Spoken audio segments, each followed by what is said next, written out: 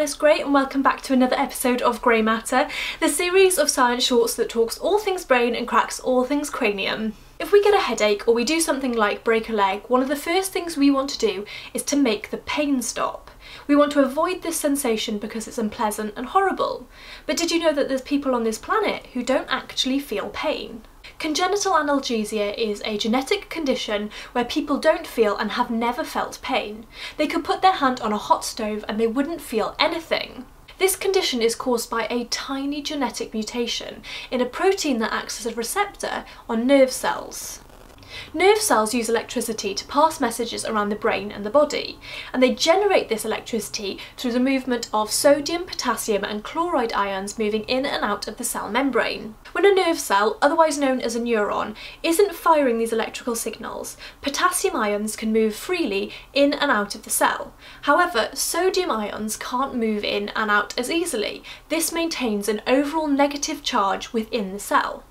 When the nerve cell wants to generate this electrical signal, which we call an action potential, it opens tiny gates on the cell membrane called sodium channels, which allow sodium to flow in. At rest, nerve cells have an overall negative charge. This means that when the sodium channels open, the positively charged sodium ions are drawn in.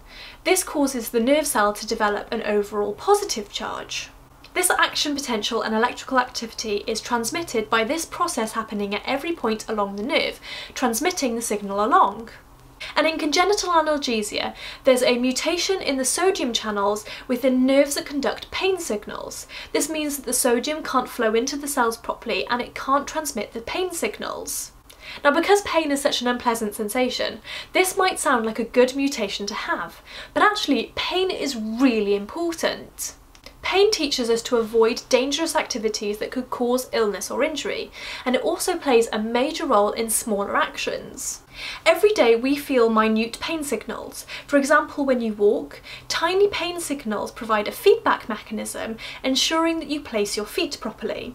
So people with this condition don't get those feedback mechanisms. They also can't identify potentially life-threatening issues because they can't detect the warning signs. In some cases, children with this condition have developed large sores around their mouth because when they lick their lips too much, they can't tell that they're breaking the skin. They've also been known to dip their hands in boiling water without realising the danger involved. So people with this condition have to manually learn and remember what's dangerous, whereas we have a feedback mechanism that instantly teaches us. So that's it for this episode of Grey Matter. If you enjoyed this video, please like and subscribe and stay tuned for next time.